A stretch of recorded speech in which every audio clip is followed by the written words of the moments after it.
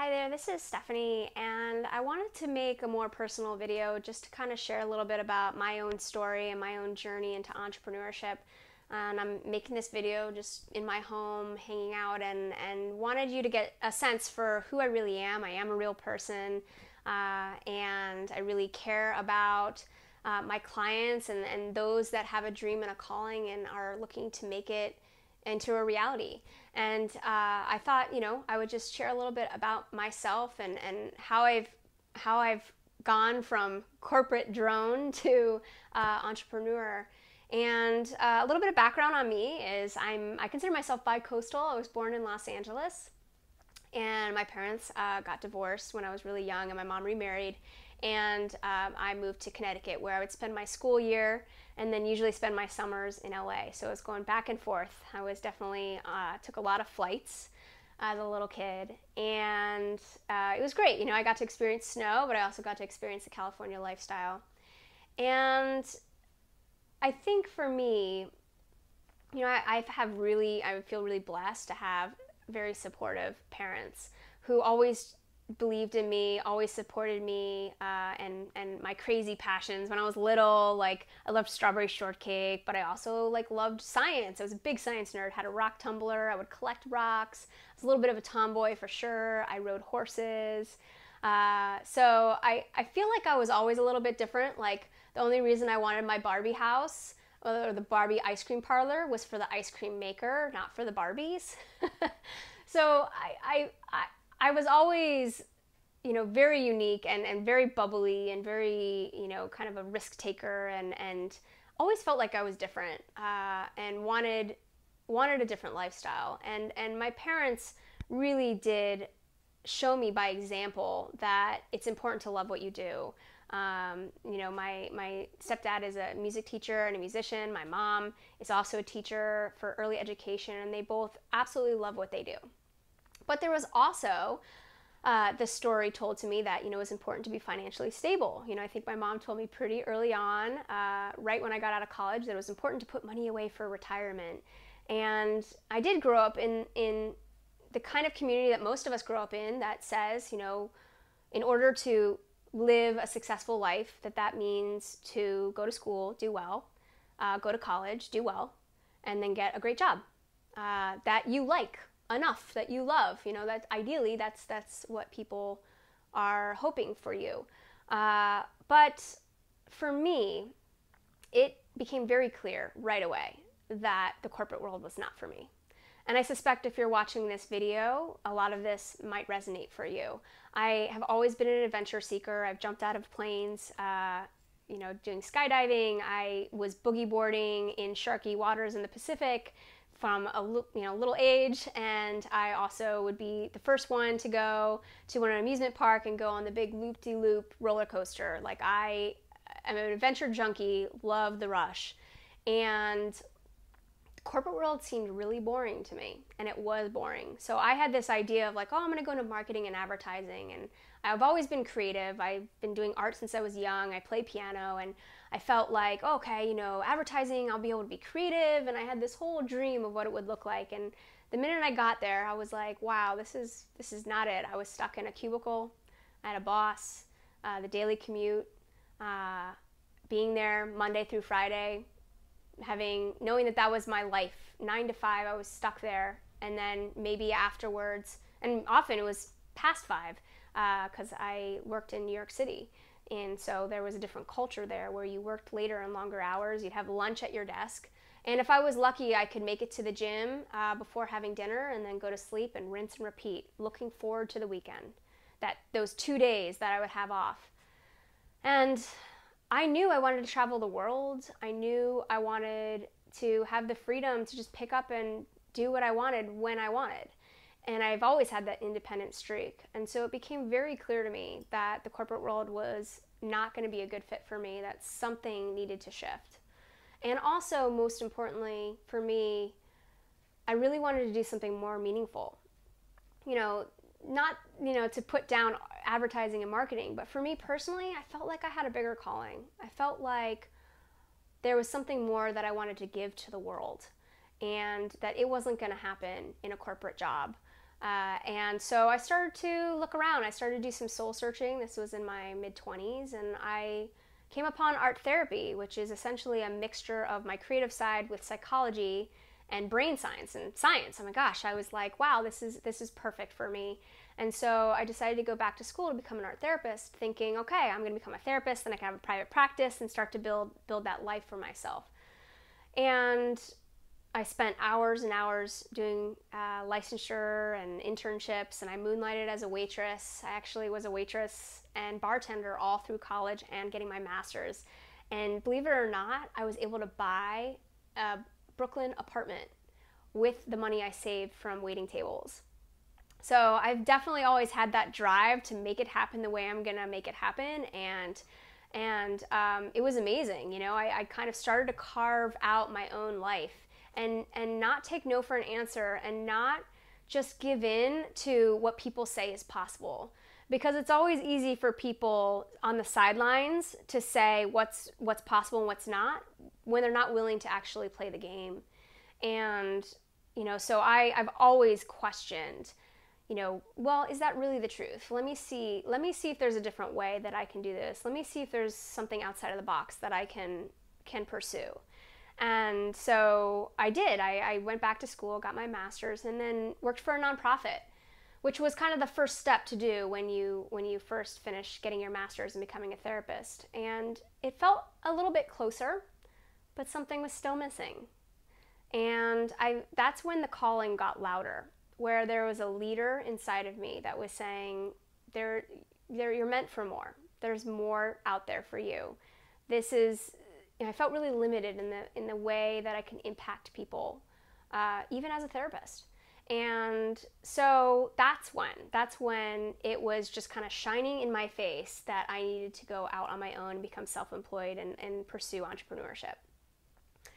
And honestly, what I did first is I got sucked into, you know, one of those online programs that was really big back then, and sometimes is still pretty out there, which is, you know, oh, join this, you know, 90-day program and you're going to make $10,000 a month, and, you know, all you need to do is, you know, click right into our system and, you know, press play and you're going to be making all this money. And I learned a lot. I learned a lot about online marketing through that process. And I also remember that I had to invest in that. And I remember asking my father for the money, and he refused, because he was like, oh, I think that's just a scam, you know, so he wasn't really willing to support me in that. And I had to really stand in my truth. Well, okay, is this really what I want? Is this, you know, if it is, I'm gonna have to make it happen myself. And so I did. I found a way to get the money, and I invested in this program, and it came back around later, because all the knowledge that I learned has helped me become successful in the way I am now. But, you know, I quickly learned as I got into the program that promise was not the reality. And I felt that I was trying to put myself in a box, or put myself into a mold that wasn't really me, and it felt really inauthentic. And so there was the next learning of like, wow, I'm trying to be something that I'm not. So who am I really? Like, what is it that I really want to do? Who are the people that I really want to serve? And that's when things started to shift for me, when I really started to just be true and authentic to myself, to my personal brand, which is all about creativity and fun and science. And I was like, wow, I can actually use everything I know about neuroscience and brain science to help people. Because what I learned as an art therapist was astounding, that people could overcome challenges so much faster by tapping into their right brain. And I was like, well, wait a minute, how can I apply this in a business structure?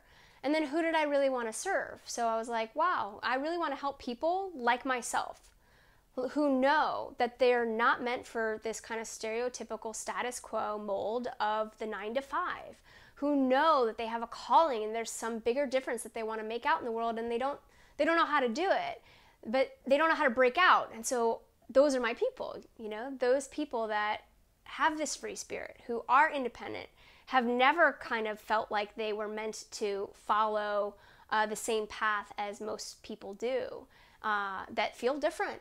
And I want to serve those people. So that's why I became a business coach, to help people make that transition and have the guidance that I personally did not have. You know, I spent several years struggling by doing YouTube videos and writing blogs, waiting for my magical list to appear and all this money that, you know, these online marketers were claiming they could make, which is possible, right? But it's possible only when you have a strong foundation for business, and no one taught me that. I didn't have a guide looking at my business saying, this is what's working, this is what's not working. And when I finally hired a coach for myself, everything shifted. When I started to get clear on who am I, and then who do I want to serve, and going out and asking those people questions about what's important to them and what solutions do they want, and then being able to take that and apply my unique gifts and talents to create a business that, first of all, felt authentic and true to myself, but also was really of service, it shifted everything for me. And this is now what I do for other people, and I love it. I love it. I now live in San Francisco, but I can take off a couple weeks and go and spend time with my family in Connecticut and work from there. Or if I want to just go down to the beach on a random Tuesday and go surfing, I can do that. I don't take clients until 11 a.m. because I am not a morning person. I need a couple hours to wake up, and I like to sleep in. I don't take clients on Fridays because I want that to be an admin day, or if I want the possibility to take a 3-day weekend if I want, which is something I just did last weekend. So I've been able to create that life of my design, and I'm living proof that it's possible. And if you look around, if you look for the people who've done it, you'll know that it is possible for you. And yes, it's scary, and yet it's so worth it. Is it easy? No. I'm not going to pretend that going into entrepreneurship is an easy path. Some may say it's just easier to stay in the 9 to 5. Sure. Is it dependable? Not really. You could be laid off tomorrow. Is it fulfilling? For many people, it's not. Actually, a study recently showed that 87% of people are disengaged at work because they hate their job, right? And it's such a miracle that we're on this earth. It really is. Being born where you're being born, and just the miracle that it is that you, as a tiny egg, made it into, the full formation of a baby, and then survived childbirth, and then got to where you are right now is an absolute miracle. And so what are you going to do with this one precious life? It is absolutely worth pursuing something that's important to you versus just staying in a place where you're just settling to be safe. Sure, you're safe, but you're miserable. So it's way more rewarding to take action towards what's important to you. And for some people, depending on your particular situation, it could take you a year. Some people, it takes several years, but it's worth it, because when you finally get there, you look back and you're like, oh my gosh, at least I lived a life that was true to me. At least I lived a life that I got to design, that I am the creator of. And I feel really blessed and honored that I get to have that life. But I also know that I'm the one that created it, because I wasn't willing to settle, because I listened to that voice and to that calling. Because even though my parents many times tried to dissuade me from going into entrepreneurship, because it's not the easier path, because it would be way more easier to just join an organization and be an art therapist. Despite those voices, I stayed true to myself. Now, I'm not trying to make my parents wrong. I love them, but our family members, our friends, they want to keep us safe. They want to see us happy. They want to, have us stay in a place that seems comfortable.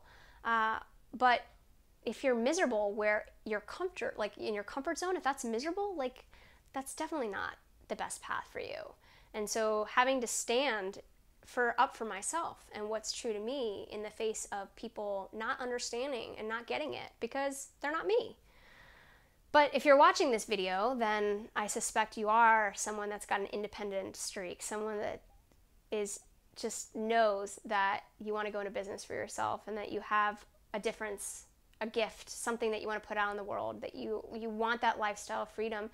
And that there's a part of you that knows that that's accessible, but maybe you don't know how. Maybe you don't know what the first step is. You don't have the clarity or maybe the confidence. Then that's why people hire me as a coach. Because when I hired a coach, everything shifted. And also it shortened my learning curve. Instead of throwing things at the wall and hoping it would stick, I got the guidance from someone that had been there and done that. And I now know, I'm on the other side. I know what it takes. I know, I've learned so many important lessons, some very expensive lessons. And my hope and wish is to shorten that learning curve for you in any way I can. If I had known now, or then rather, what I know now, I would have hired a coach so much sooner for myself. But being independent, I wanted to do it on my own first. And there's no millionaire, there's no successful entrepreneur or business owner who did it completely alone. At some point, you're going to need support. And, it might not be me. You'll either resonate with me or you won't. But that's why I wanted to make this video, is to share a little bit about my personal story. And it was not easy. I'm not going to lie. It wasn't easy. But I also know that, I wasn't going to learn everything by just more knowledge, by another e-course. It was about taking action. It was about investing in myself, investing in my business, both time and money, putting something at stake, hiring a coach and a mentor, standing for my dream, and getting the support I needed. So on those days when I felt like giving up, I had my cheerleaders saying, no, Steph, this is worth it, and continue to put one foot in front of the other. And that's why I'm here, is because I never gave up. So that's a little bit about me. I hope this has you feel a little bit closer to me, know that I'm a real person, that I really, really care about you and your dream. I am a fierce stand for you to have what you want. So much so that I, as a coach, often have my clients step out of their comfort zone, and I will not listen to you as someone that is not capable of magic, because you are. As human beings, we have immense potential that most of us are not tapping into. And that's why I use a lot of this science to help you tap into that, to know yourself and see your greatness. And I hope you will consider me as a coach, or at least as an educator and a leader, depending on where you are in your business. You might only be able to start with an e-course for now. I do recommend, no matter what, that you do find a mentor at some point. It does make all the difference, and it might not be me, and that's okay. But I guess I just wanted to share a little bit about my personal story and my journey. And we think it goes straight, but it's actually kind of like this. And looking back, everything helped me get to where I am today. So I don't regret any of it. But if you are someone that knows, you've got that voice, and you'll know who you are, that knows that the corporate 9-to-5 kind of cycling of this robotic routine is not for you. If you know there's something more for you out there, then pursue it. Just take one action towards that dream. You got to start now. You'll never be ready, but you can start today. So I really do hope that you will take one action towards your dreams, towards that life that you know you deserve, because I know you deserve it. And if you are thinking of considering me as a coach, I feel very honored, and I look forward to speaking to you.